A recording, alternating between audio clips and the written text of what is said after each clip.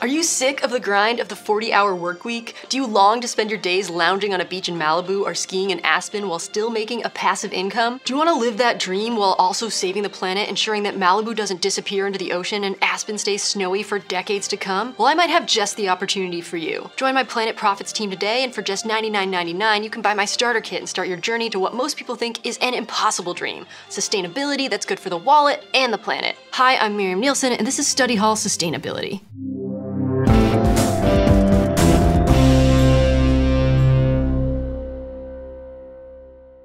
First, as your underqualified YouTube financial advisor and overqualified sustainability entrepreneur, let me give you a quick and overly simplistic introduction to the world of finance. In order for businesses to business, they generally need money, and one of the ways they get that money is through investors. For example, someone like you might invest in a company, like say, Planet Profits, by buying stocks or shares in the company. Then you hope that over time, the company grows and is worth more. As that happens, the stocks gain value, then eventually you can sell your shares for more money than you originally bought them, and voila, you can buy that vacation home in Aspen. Another form of investment is bonds. Basically, that's like a loan that investors give to companies or governments. So instead of holding your stocks for as long as you want and playing the market, in this case, the business pays the money back on a set schedule with interest. So again, you get your money back plus more. And whoa, a second vacation home in Malibu. In both cases, investors want to get a return on their investment or a profit. So the goal is to invest in companies that will make them the most money. To learn more about that, buy my starter pack and you'll get special access to our Study Hall macroeconomics course.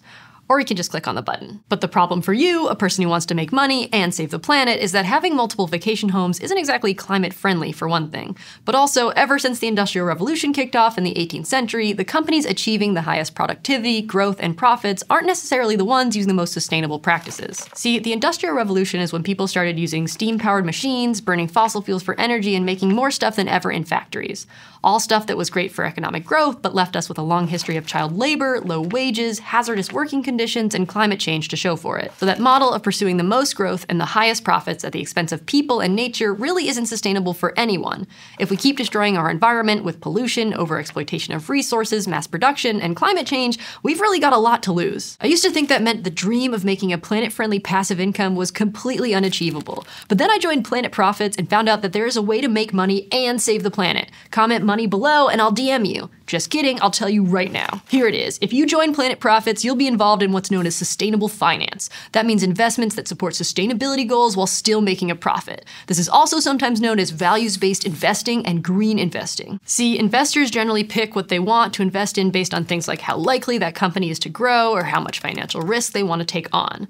But you could also pick based on what the company's goals and values are. And you don't have to pick companies that are profiting at the expense of people or the environment to make a profit of your own. Instead, you could choose to put your money into companies that center both types of green, profit and the environment. For example, you could put your money into companies that manufacture electric bicycles, build green buildings, or sustainably develop and reuse land. As an investor, you could also push companies to take more sustainable action. Anyone who owns a stock in a company is a shareholder. And shareholders who meet the requirements for owning a certain amount of stock have the right to make proposals and vote on actions a company takes, which means they can influence how the company does business. In recent years, it's become more and more common for shareholders to introduce proposals related to climate goals, like encouraging companies to publish sustainability reports or change their practices around water and energy use. For example, shareholders in the Hershey Company and Smuckers filed proposals to push them to switch to 100% certified sustainable palm oil to help stop deforestation and save the orangutans. And these kind of investments can really pay off. Currently, a substantial amount of the world's capital, as high as 20% in Europe, is already invested in portfolios that support and consider environmental, social, and governance, or ESG, factors. Bruh, investing in these kinds of companies can make you a lot of money. One study tracked 180 US companies between 1993 and 2009.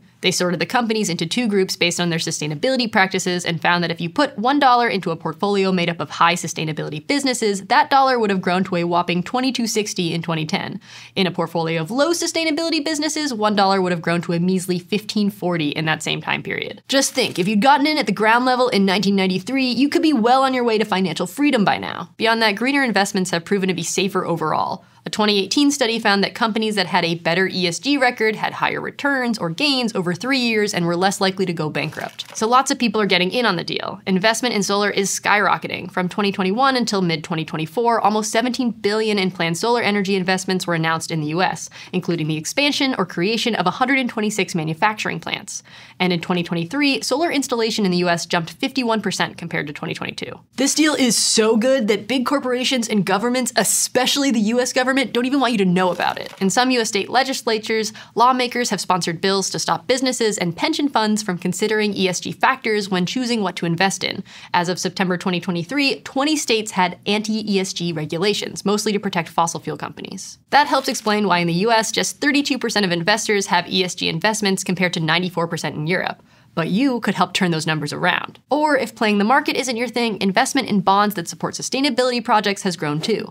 Green bonds are bonds where the organization has promised that the money will go to doing something good for the environment. For example, green bonds finance one of Europe's largest onshore wind farms in Sweden. Around the world, hundreds of billions of dollars are invested in green, social, and sustainability bonds, and they can have a big impact on business and the environment. But bruh, if that doesn't convince you, here's a testimonial to show you just how great these things are. The North Yuba watershed in Northern California is huge. It takes up around 313,000 acres and has a lot of biodiversity in its forests, river, and reservoir. Sadly, it's also prone to drought and fire. And climate change means there's even more risk of wildfires, which can degrade rivers, cause erosion, and lower the water supply. So some great organizations in the area, like the Yuba Water Agency, are investing in wildfire prevention.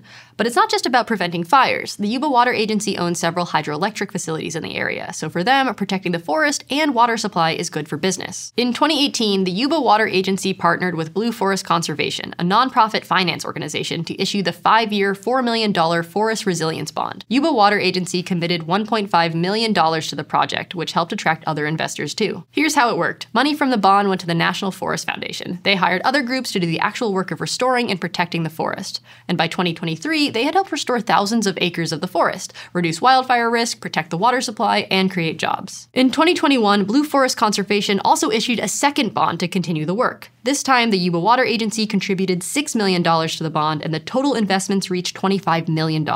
They could do all that because they were getting a return on their original investment. Their earnings were up thanks to the improved water supply churning through those hydroelectric dams, and that money went back into the project and helped pay back the other investors with interest. Dude, that's sick. That's the secret no one wants you to know. Helping the environment doesn't have to involve economic trade-offs. Green bonds can be a win-win for companies and ecosystems alike, and for your future planet-friendly passive income. So now that I know that I can achieve my dreams with Planet Profits, the sky's the limit. This is such an incredible opportunity. It's not just great for individual investors, it's great for entire countries. So world leaders, if you're watching, act now and get in on this once-in-a-lifetime deal. Governments can also be involved in climate finance, working to develop the financial tools we need to mitigate and adapt to climate change. Like to achieve the United Nations goals for slowing climate change and adapting to warmer climates, poorer countries are going to need some help. And who better to give them that help than wealthy countries that cause the problem and have the resources to help? Here are 2 ways countries get involved in climate finance. Since 1992, the Global Environment Facility, led by the UN, has helped provide funding for climate projects around the world.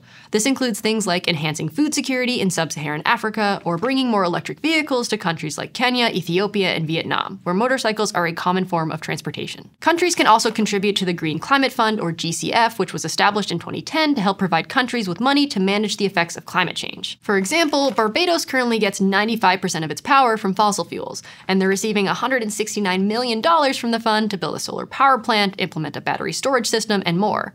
The goal is for Barbados to completely transition to renewable energy by 2030. Governments that invest aren't just throwing money at sustainability solutions on a whim. Like any other investor, they're looking at the risks and outcomes and deciding how to put their country's money to the best use. And ultimately, it benefits that country too. While these kinds of loans typically come with low interest rates and long repayment terms, countries like Barbados eventually pay that money back. That future return plus healthier futures for these countries makes it a worthwhile investment. So again, you can join my Planet Profits team today and start your journey towards sustainability that's good for the wallet and the planet. For real though, this isn't all some sketchy internet pyramid scheme, and we're not gonna passively invest our way to sustainability, but we can do more than we're doing right now. In 2020, countries spent $332 billion in public climate finance around the world.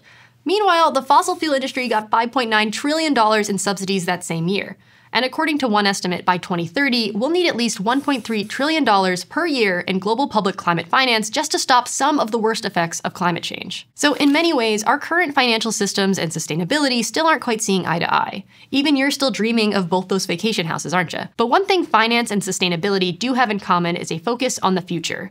Both are looking at what they can do now to make things better later. And whether or not their definition of better is exactly the same, in order for our planet, people, and our bank accounts to have a future at all, we've got to be invested. If you're enjoying this series and are interested in taking the full study hall sustainability course and earning college credit from ASU, check out gostudyhall.com or click on the button to learn more. And if you want to help us out, give this video a like, comment where your dream vacation house would be, and smash that subscribe button. Thanks for watching, see you next time, bruh.